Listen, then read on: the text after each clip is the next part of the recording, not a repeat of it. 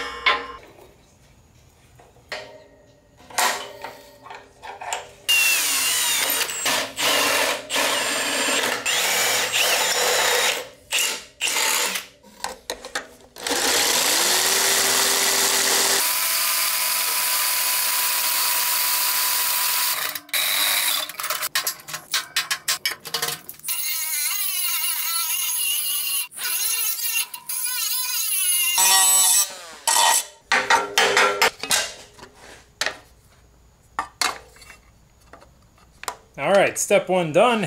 General box construction is complete.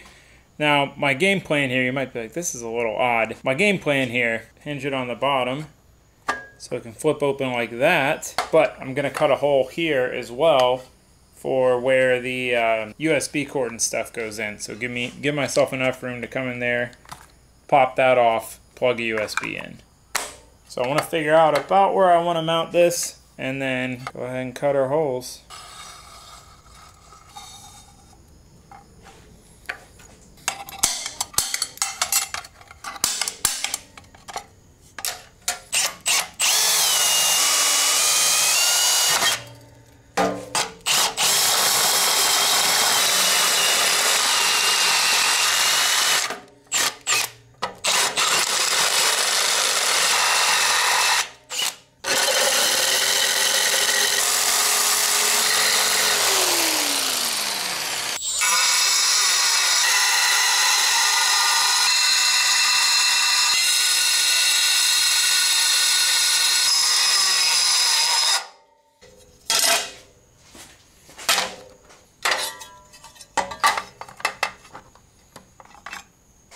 Aha, perfect.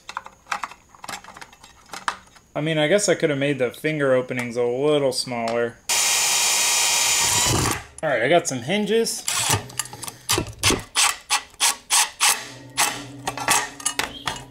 So that way we can have bolts at the top, unbolt it, flip it down, and get to the ECU and the connectors and everything.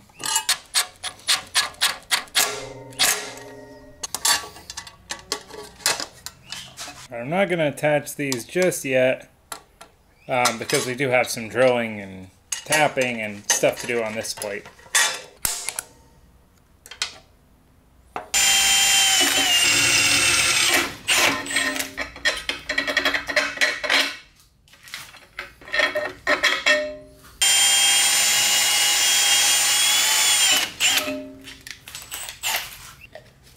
Some of y'all lose your mind when I impact bolts in. What about threading with a drill?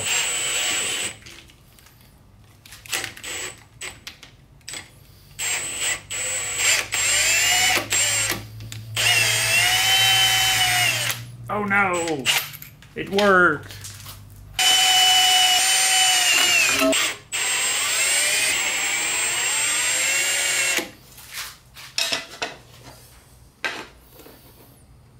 I'm gonna have to trim these bolts down a little bit. So, as you can see, bolts are a little long.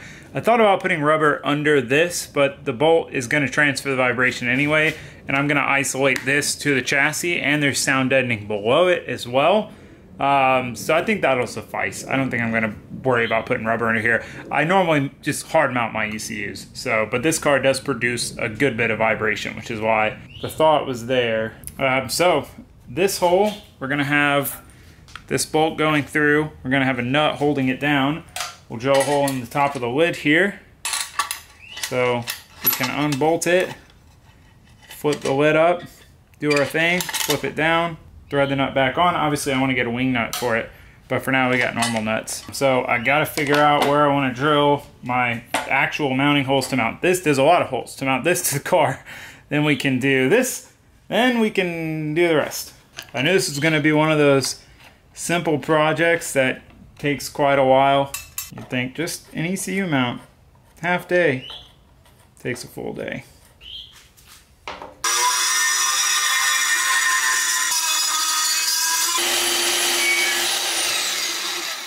Before you guys tell me, oh, if you put a nut on it, it'll make it easier. Well, when you cut it on the bandsaw, you don't have to worry about that because you can cut right between the two threads. That's no massaging at all.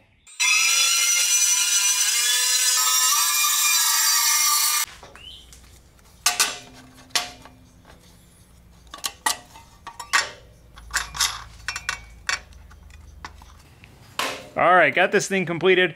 I did screw up a little bit, right? Before I cut this slot, I had the bolt out and I put it back in essentially backwards.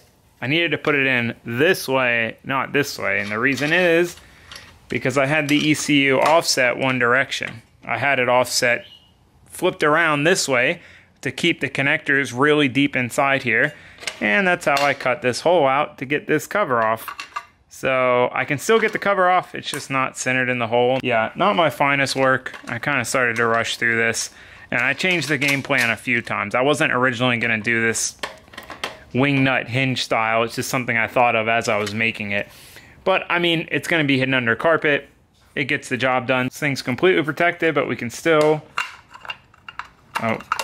get in here and get to our USB and stuff. Now we just need to drill some holes and throw some rib nuts in to route these wires better once we have this officially mounted. They're kind of all in the way at the moment.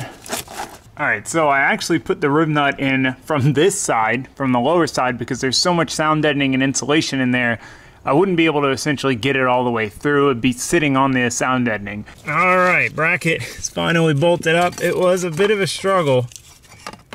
Just going through all that insulation made it difficult, but we got it, no worries. Plug it in, plug our vacuum hose in.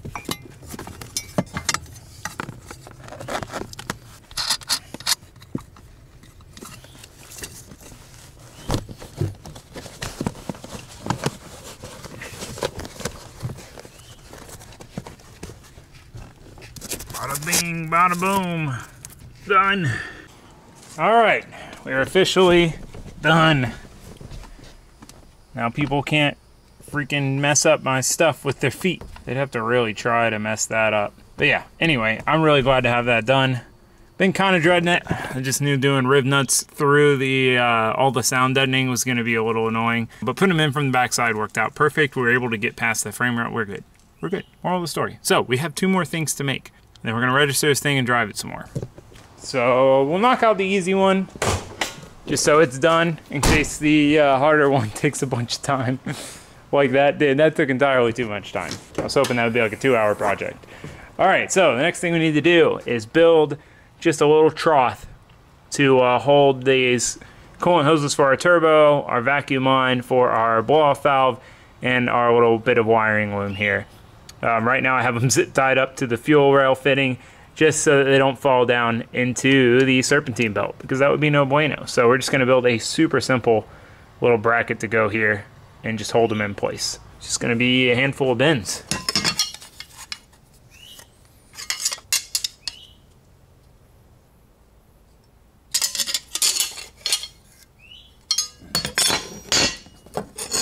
All right, cut lines, bend lines.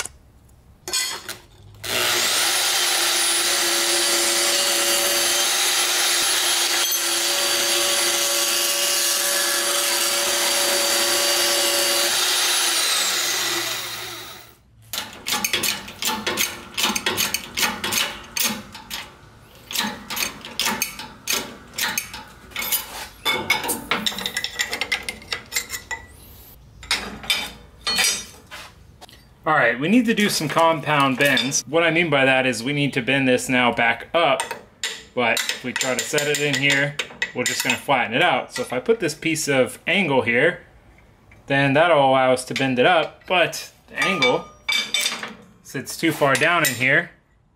So what we're gonna do is we're gonna make a little V-mount die, essentially, to allow us to do multi-directional bends like this.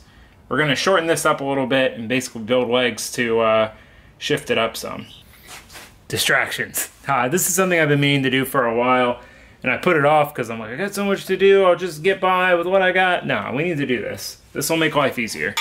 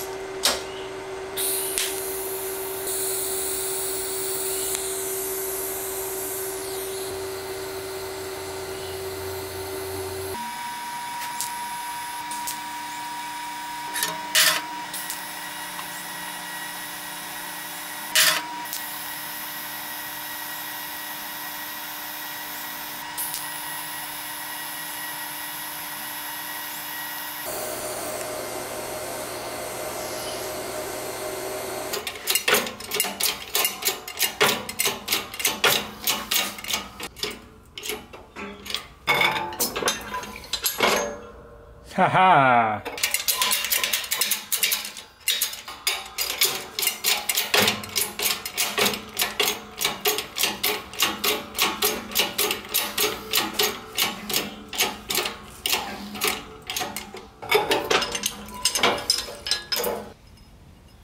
I'm pretty hyped on that. So many things I've tried to build that I couldn't do because I couldn't do a bend and then a bend back. We can now. Simple enough to build it too. Got a little angle on that. Alright, I trimmed it a little bit. Got it cleaned up a little bit. Just kind of ground on it a little bit. That was a lot of little bits, apparently.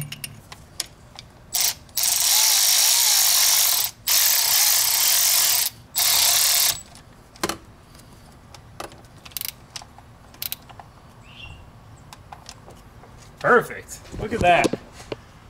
Simple, easy, simple little bracket. Hardest part was making the tool. That's solid. I'm happy with that. So I said it would be an easy one. I meant it. Not very complicated. Okay, the last little fab project we need to do is going to be underneath. So we got to lift this thing up. I'm going to put this tool back before we do that.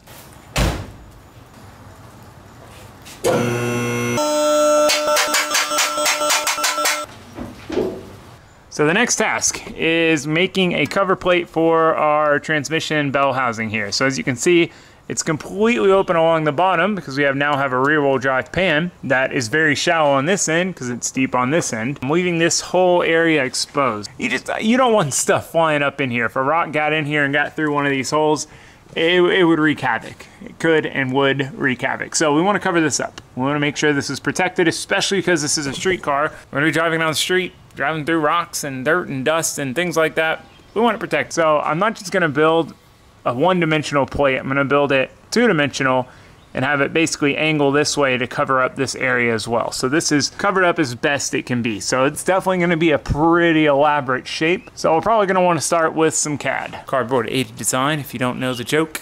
CAD, which is also modeling stuff. Dad jokes. All right, let's whip out the CAD. Cardboard. Let's just cardboard.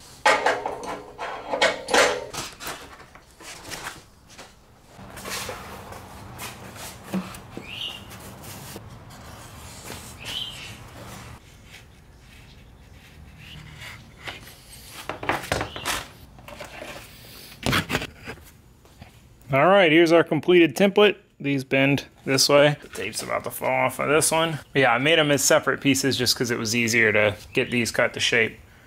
So we just need to transfer this to aluminum, which I cut off an extra piece.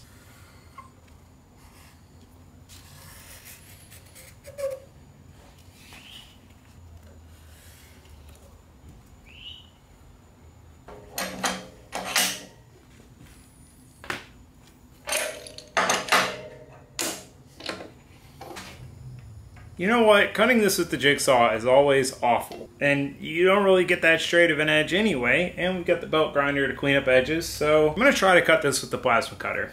I usually only use the plasma cutter for stuff I can't cut with anything else, but let's try it. Well, I also picked a terrible day to wear shorts.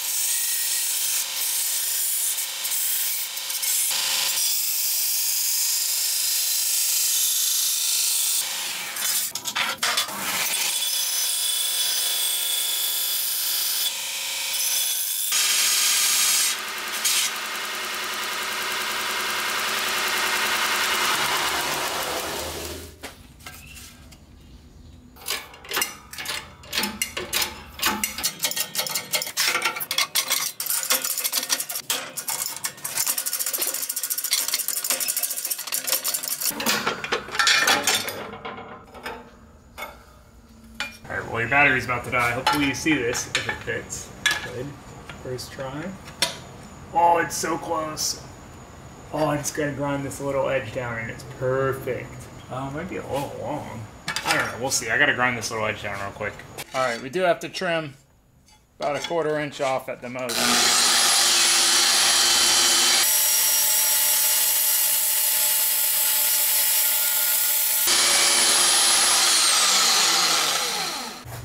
All right, this should be the final.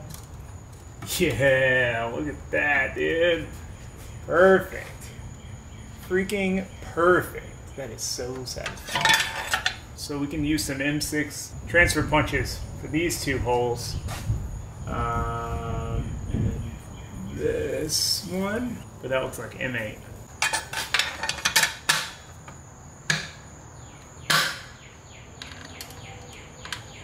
Oh man, I love transfer punches. Oh no. That was like the easiest use of a transfer punch. Normally if I'm using one, it's something in a very awkward position. So I'll go to tap it and then it'll move and then I'll double tap it. You might not even need another bolt, honestly.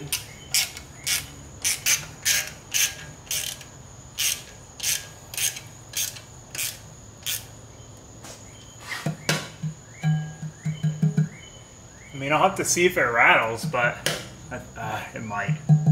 I think 2 bolts is honestly perfect. Man, this thing came out so good.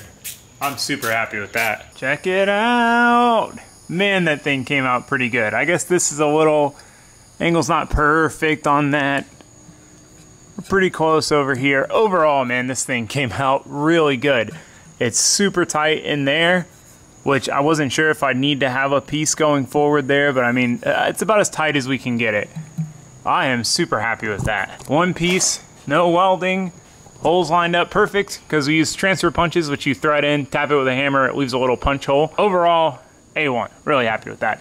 Now, I'll see if it rattles or if we have any issues. I think I was gonna try to use one of these threaded holes that was already here, but just to make myself happy, do 2 symmetrical holes, I can just drill and tap the adapter plate for 2 M6 holes instead of using an M8 one.